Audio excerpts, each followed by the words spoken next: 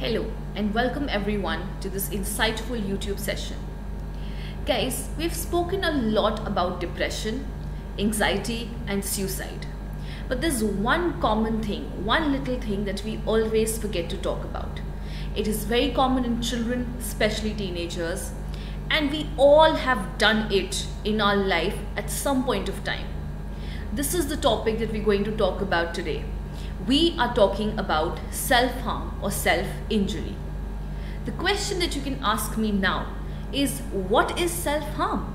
What is self-injury? Have you ever noticed a person with a lot of cuts all over their hands? Or sometimes with a cluster of cuts at just one place? That is what self-harm is. It is the act of hurting oneself without the intention to die.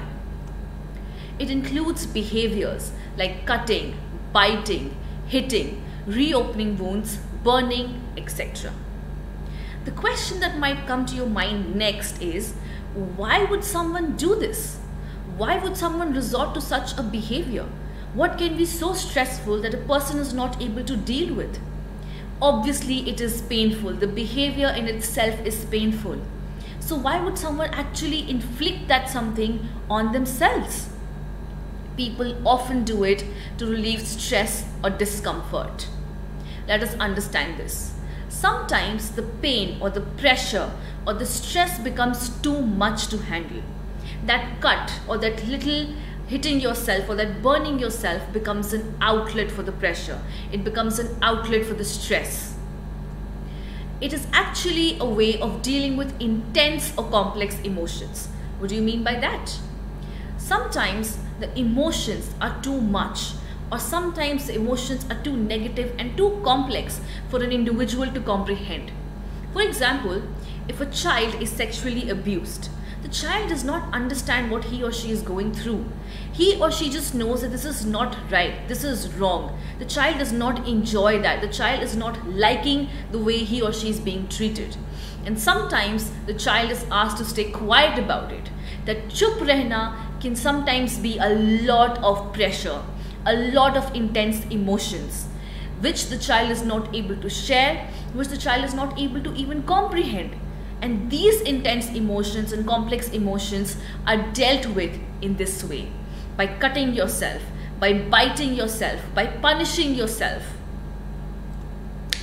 How do we know if a person is actually suffering from something like this? How do we help a person who's suffering from something like this? There's signs we can be vigilant about. A person who talks a lot about self-injury, a person who has suspicious looking scars, a person who has a cut on his hands would not be able to explain it in a manner that, okay, I fell down the stairs and that is why I got this cut. No, that's not how you get a cut.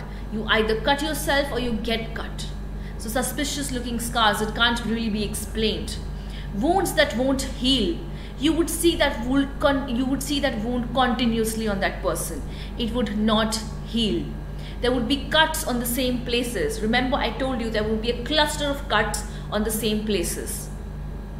The person would not like to enjoy social gatherings, would avoid social activities, and always wants to stay in isolation, always wants to stay alone. These are some symptoms you can focus on.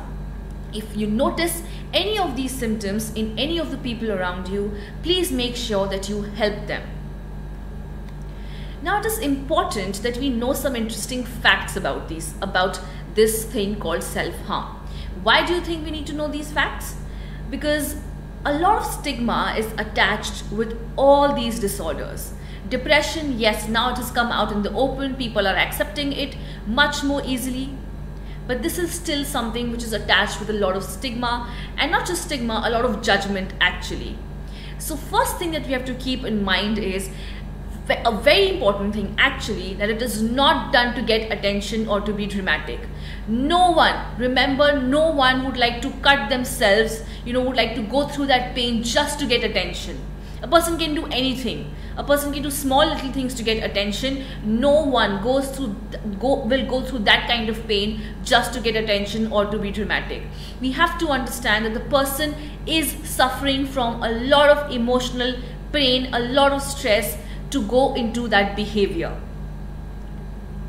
Also, sometimes viewing online content about self-harm can trigger that behavior. So yes, media influences is a big thing that we have to keep in mind, and I think it's a responsibility of the media to showcase these things in a much more glorified manner, in a much more dignified manner, in a much more explained manner, so that everyone can understand what they're seeing and it does not trigger the behavior. Self-harming individuals often try to hide their behavior. Just like in depression, they often, have this thing that they are very happy. They always portray themselves to be happy because they believe that there's no one out there to understand them. And that is why they keep up with this facade, they keep up with this mask that they're really happy. They try to hide their behaviors. Also, I think a very interesting fact here is that it is very common in females. Why do you think it's very common in females? Females go through an awful lot in their life.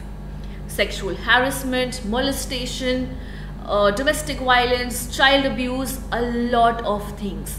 And for most of these things, they have been asked to stay quiet. They have been asked ki chup raho. All these things adds to the pressure.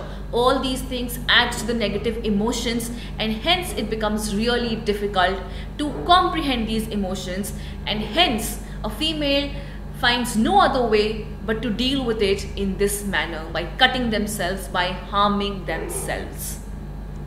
But again, the good news here is that it is not something without cure. It is curable. It has ways, there are ways and means by which we can cure it. First of all, one of the main important things here is that you can always take the help of your therapist. You can go to the therapist, you can take therapy here. Okay, different kinds of therapies are used: behavior therapy, cognitive therapy, psychodynamic therapies to treat this thing. Next, what we have is medicine. But a word of caution here, guys: whenever someone prescribes you medicine, try not to take it. You will ask me why? I'm suffering from something, why should I not take medicines? Medicines for psychological disorders, medicine for something like this, work like painkillers. Jitne time ke liye, for the time you are on painkillers, it will be good for you. But as soon as the painkiller wears off, you will feel the pain much more. And sometimes medicines can also get addictive. It's just a temporary way of dealing with this thing. It's just a temporary way of not feeling the pain. It's not something you can go on for your life. The best support I think you can get, the best help that you can get is your family help.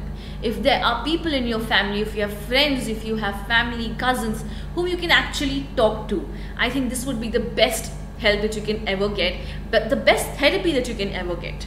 No one can help you much more than your family can. So it's my humble request to everyone, anyone out there who's doing something like that, please speak up.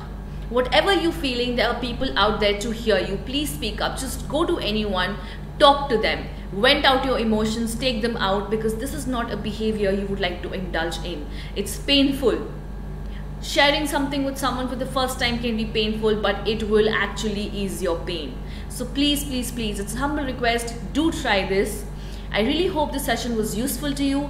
I really hope that you understood something. I really hope to all those people who are not doing something like this, but they have friends around them, will be able to help them. Thank you so much, guys. Thank you.